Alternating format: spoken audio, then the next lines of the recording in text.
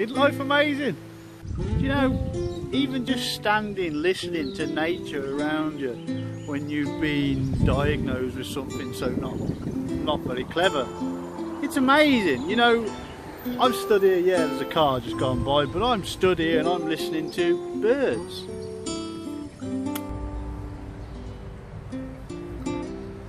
Isn't it amazing how different things are when you've been diagnosed with cancer? You know, we're having a little sit by the pool today, only because the weather's changed a little bit. It was raining this morning and it's just very windy now. We're hidden between a couple of walls and stairs just by the side of our pool. But even looking at the pool always looks different to what it would have done before. So taking life for granted, I suppose, taking things for granted seems a good subject to talk about today. But first, this is where I live. This is our swimming pool. Okay, it's shared between a few of us, but and that's pretty much it. We live just on the outskirts of Malaga, in Fuengirola, and we're very fortunate. The sea is just over the other side of that hedge, as you can see, just there. Now, taking life for granted, I mean, I think we're all guilty of doing this, myself included. You know, it's a perfect example. When I was a fighter, I used to take the medical healthcare for granted, really, because I'd just go in there with a broken nose or broken fingers or broken arm or broken chin or whatever, or my face hanging off, and I would just expect them to fix me, you know, and yeah, say thank you and all the rest of it. They're just nurses, just doctors. But actually, I don't think we take them for granted enough. I don't think we appreciate them enough. For me, I can't praise the healthcare system in the UK, the NHS, enough, and I don't think I ever will be able to, because they spent so much money on me, keeping me alive. And you know, I mean, in the beginning they wouldn't treat me, but you know, we fought on and we got them to treat me in the end. But I didn't really take them for granted before that. I mean, why don't we take things for granted until, you know, it's too late, essentially? You know, we start seeing things very differently. I mean, in my very first video I said, I actually now see trees. You can see these couple of palm trees swaying in the wind. I'll sit here and I'll watch those swaying in the wind, because that's the sort of thing I do. But I just find it fascinating, you know, the different things in life. The swimming pool, for instance, the ripples on the swimming pool, I equally find that fascinating. You know, I'm sat on some steps now, and they're made of sleepers, railway sleepers, and that's equally as fascinating, because they used to be a tree. It's just things in life when we take so many things for granted and we don't really appreciate things enough. I don't think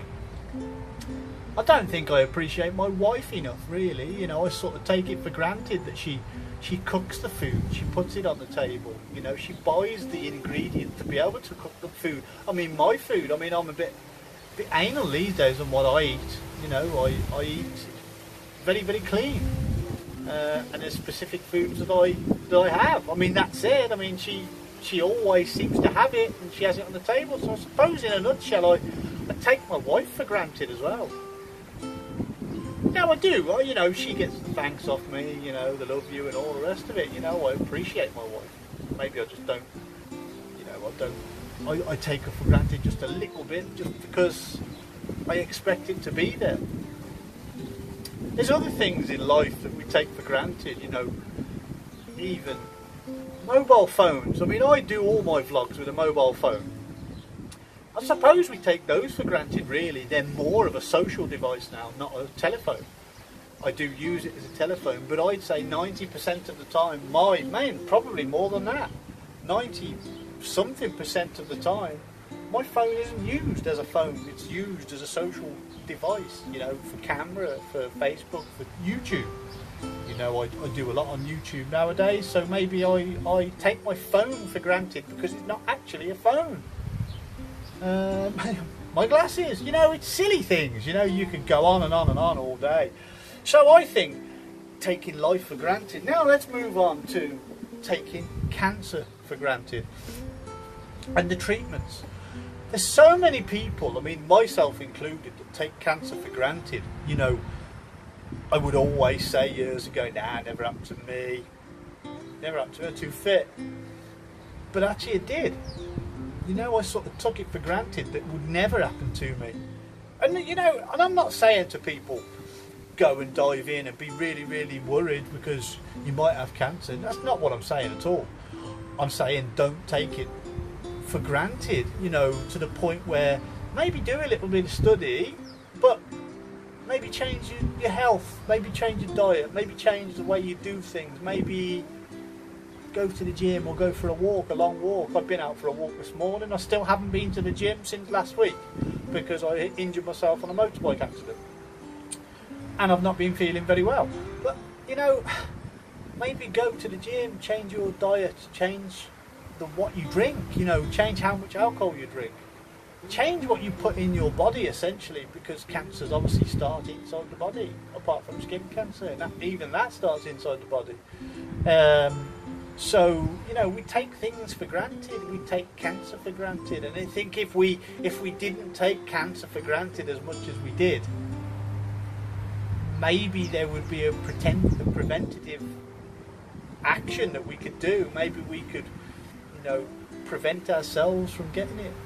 I suppose it might not, you know, but I think if we didn't take the word cancer for granted and we weren't so afraid of that horrible word, maybe you people that haven't got it, or maybe, you know, the people that, fingers crossed, will never have it, maybe you're the sort of people that can cure the cancer, because if it's not there, where will it come from?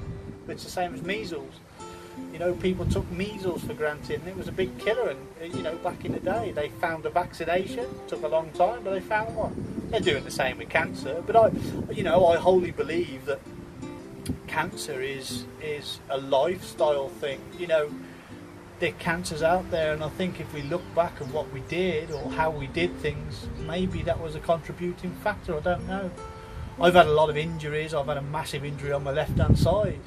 Well, my cancer started on my left hand side, so maybe that's what, I mean, they do say trauma could be a starting point for cancer, and maybe that was it. I don't know, you know.